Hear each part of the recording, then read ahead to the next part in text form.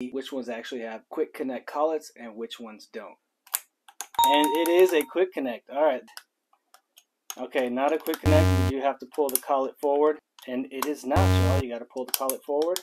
New from Craftsman. Let's see. Oh yeah, real nice and smooth.